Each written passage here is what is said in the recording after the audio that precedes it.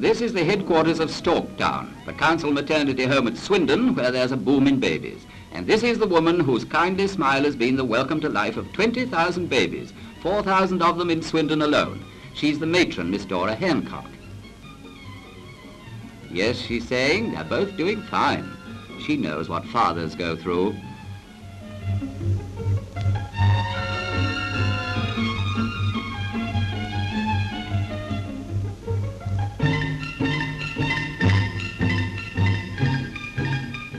Today, Swindon is a town in a flutter, the flutter of the wings of the stork.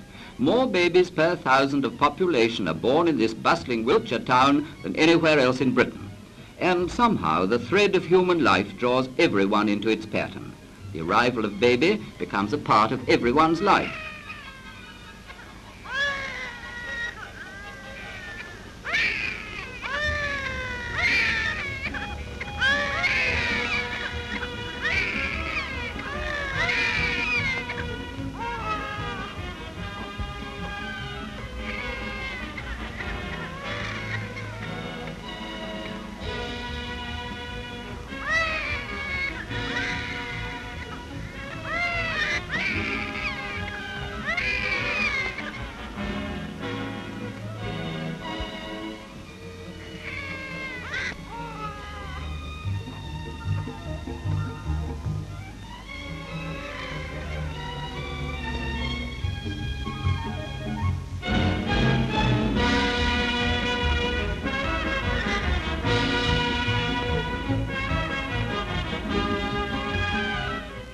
Now meet the people of Town, men and women whose workaday world has taken a swifter, more exciting course as new lives have entered into the business of their lives.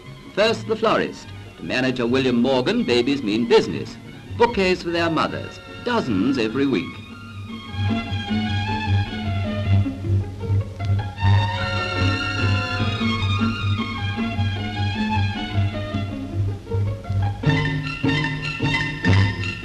At the food office, more babies mean longer queues for new ration books, and those green ones that are the passport to the head of the shopping queue, and a record rush too on priority baby foods. Harder work for everyone, but well, babies are something special, aren't they?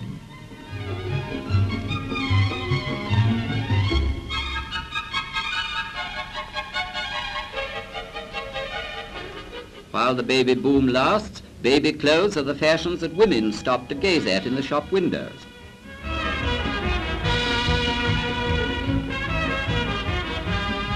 Inside the drapers, Swindon suffers like everywhere else from shortages of everything, except babies, of course.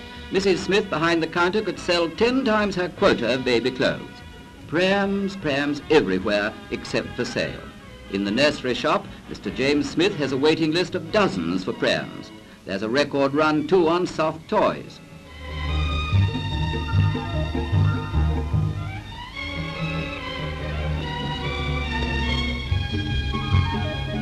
Round the corner at the chemist's, it's the same story. The manager, Mr. Thomas, has started a special baby corner to help out Swindon's mothers. And though it's Town here, there's the same dearth of proprietary baby foods as in your own hometown.